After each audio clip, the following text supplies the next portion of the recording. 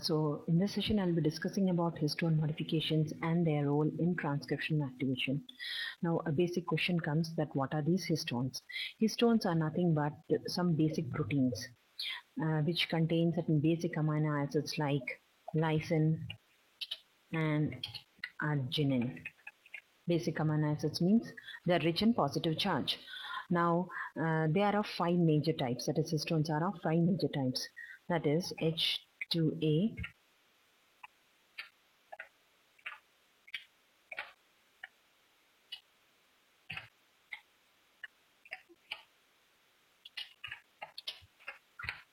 so they are H2A, H2B, H3, H4 and H1. Out of this, H1 is also known as a linker histone. Anyway, details about will be discussed in some other session. Now I'll be discussing mainly about these particular four proteins which form a core or which form an octamer. That is 2 units of each. 2 units of H2A, 2 units of H2A, H2B, H3 and H4 all together form an octamer.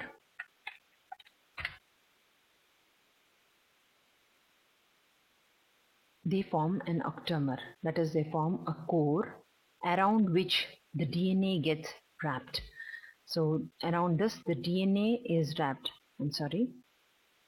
The DNA gets wrapped around this core or histone octamer, and 146 base pairs of DNA take one full complete turn, and in the second round they take a 3/4 of the turn and continue further to wrap another octamer, another histone octamer. In the same way, it proceeds to give a beads on a string appearance. Now, this core of histone along with DNA is known as a nucleosome.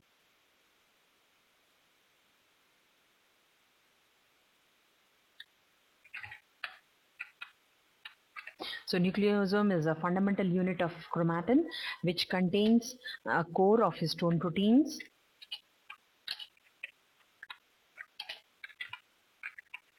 around which the DNA is wrapped.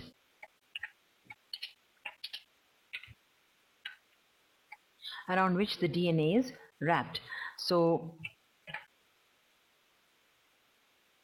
this is about the histone proteins.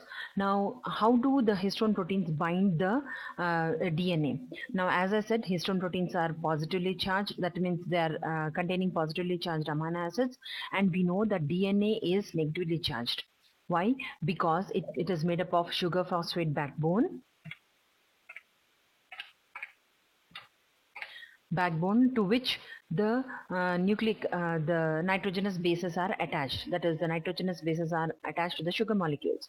Now, the negative charge of the DNA molecule is because of the phosphate groups.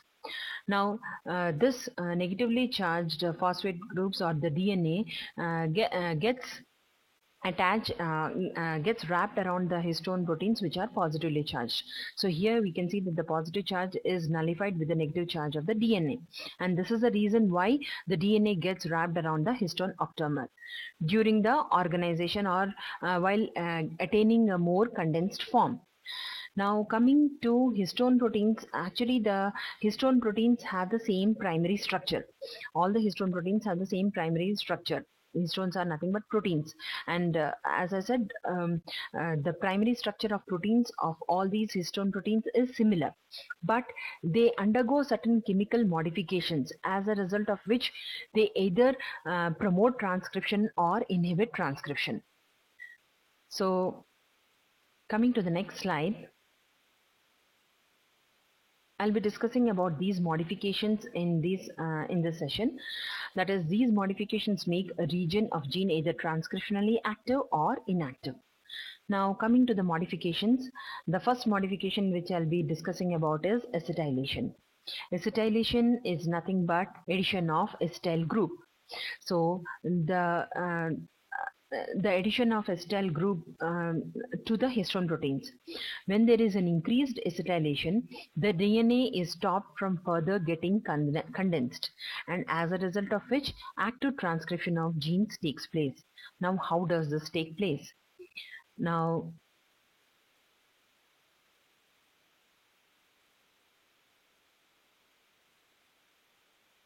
Say suppose this is a histone octamer and acetylation has taken place.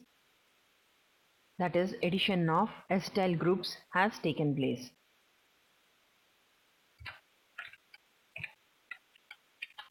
Acetylation has taken place. So here we can see that negative charge of the acetyl group and the positive charge of the histone have got nullified. So as a result of which the DNA which is wrapped around it is left loose. The DNA which is wrapped around it is left loose. Now the various transcriptional enzymes, various polymerases, RNA polymerases can act on the gene, as a result of which the transcription and respective translation takes place. So acetylation of histone proteins promotes transcriptional activation. A certain set of enzymes known as histone acetyl transferases are basically histone acetyl transferases.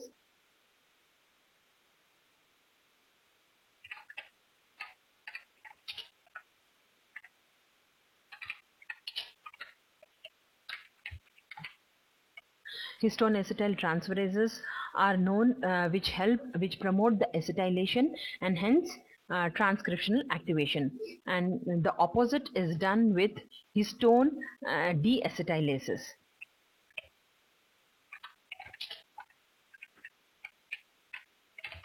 So they deacetylate the histone proteins, as a result of which the transcriptional activation is inhibited. So when there is when there is an increased acetylation, active transcription of genes takes place. Now coming to the next modification, which is phosphorylation, that is addition of phosphate groups. Now the addition of phosphate groups takes place to serine or threonine residues. Now histone 3 protein gets specifically phosphorylated at its serine 10 position, and this helps during mitosis and meiosis. We very well know that during mitosis and meiosis the chromosomes acquire a most condensed form, and the phosphorylation at the serine 10 residue of histone 3 promotes the condensation which is required for mitosis and meiosis. Now apart from this, the phosphorylation also stimulates it increases the activity of certain acetyl transferases, as a result of which again transcriptional activation takes place. So here again the phenomenon is same, that is the addition of phosphate groups. The addition of phosphate group which is again negatively charged,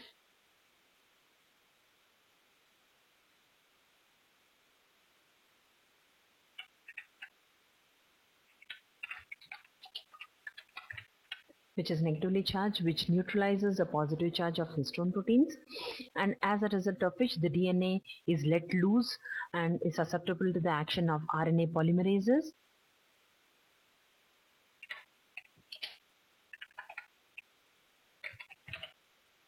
And as a result of which active transcription of the gene takes place. So the phosphate group specifically phosphorylizes the serine 10 residue of the histone 3 protein. Apart from that, it also activates certain acetyl transferases. Now moving to the next slide, which discusses about the next modification, that is methylation, which is nothing but addition of methyl group. Now addition of methyl groups to lysine and arginines. Now depending upon the position or depending upon the specific amino acid residue which gets methylated, the activity is also, transcriptional activity is also different. This can either stimulate or inhibit the gene transcription at that region. This is more clear in this slide.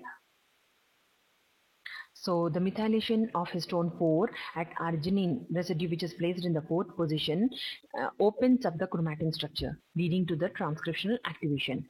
And similarly, methylation of histone 3 on their lysine residues, which are present in the 4th and 79th position, opens the chromatin structure, and it again leads to transcriptional activation.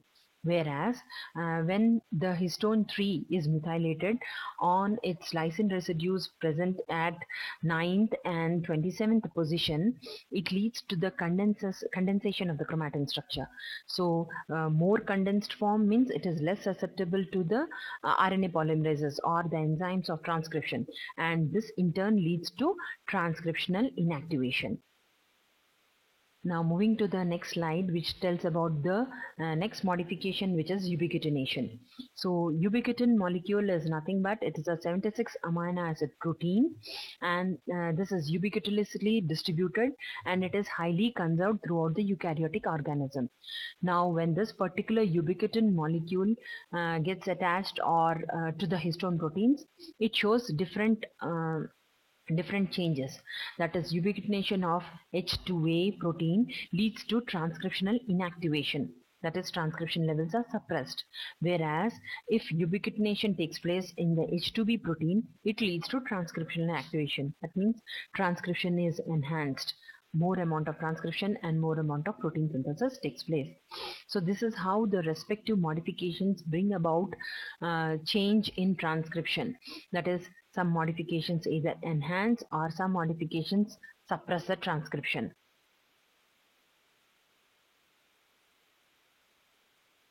Thank you.